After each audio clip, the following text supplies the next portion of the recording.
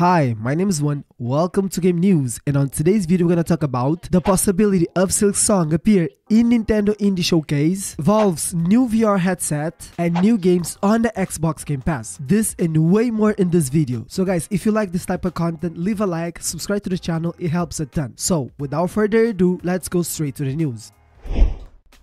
So first, let's go over the fast news. We have Shinji Mikami. Yes, Shinji Mikami talked about Resident Evil 4 Remake. On his Twitter page, he posted this image saying this: Resident Evil 4 cleared successfully. I enjoy it very much. So guys, for those who don't know, Shinji Mikami is the creator of the Resident Evil franchise, so his opinion means a lot. Disney Speedrun. Yes, guys, Disney Speedrun did drop yesterday, but I was initially excited about it, but then this game is not looking good. So the game itself is actually looking good graphically. I mean, the game is good. The game is really good. The characters, you have all the Disney characters. The gameplay is feeling super nice. A lot of roads, everything on the game is good. The problem is how Disney is marketing this game. The game is a full price game. First, let's talk about this. The game comes in three bundles, an initial bundle or essential bundle. I don't know how they are calling it. You have three bundles, a $30 bundle, a $50 bundle, and a $70 bundle. So the game is not free to play,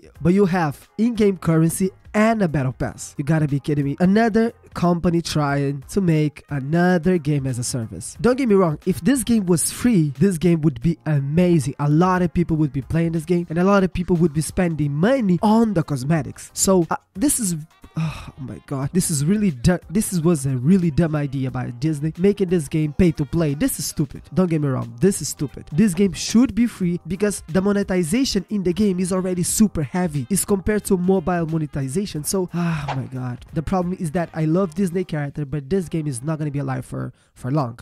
Look at this. This is the peak players on the Steam chart. Now talking about the Mage Seeker. So guys, the Mage Seeker did drop yesterday, and these are the reviews. The specs of the Asus ROG Ally have leaked. So guys, for those who don't know, Asus ROG Ally is a handheld from Asus that is trying to compete with the Steam Deck. So here are the specs.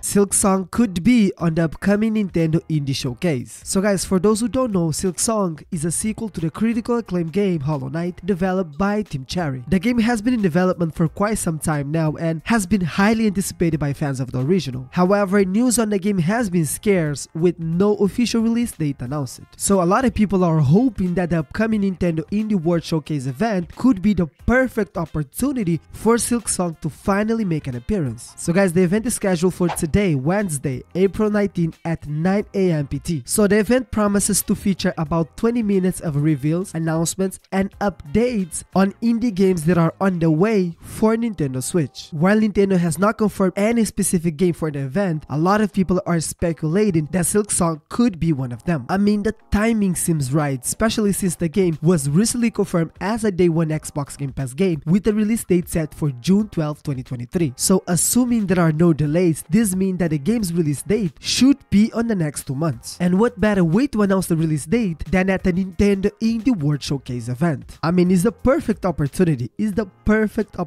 But guys, it's important to note that many Indie Game World events have come and gone with no sign of Silksong, and we have been left disappointed and frustrated with the lack of news on the game. So let's have a more light-hearted approach to the upcoming event. So if Silksong doesn't show up, please don't go on Twitter and trash talk the developers. Please don't do that. That's ugly. Don't do it. It's not necessary. If the game doesn't show up, it means that it's still working on it. Of course, that I would love for the game, for us to get a new trailer, new gameplay, a more in-depth look. I would love that. But if that doesn't happen, don't be mad. Just wait.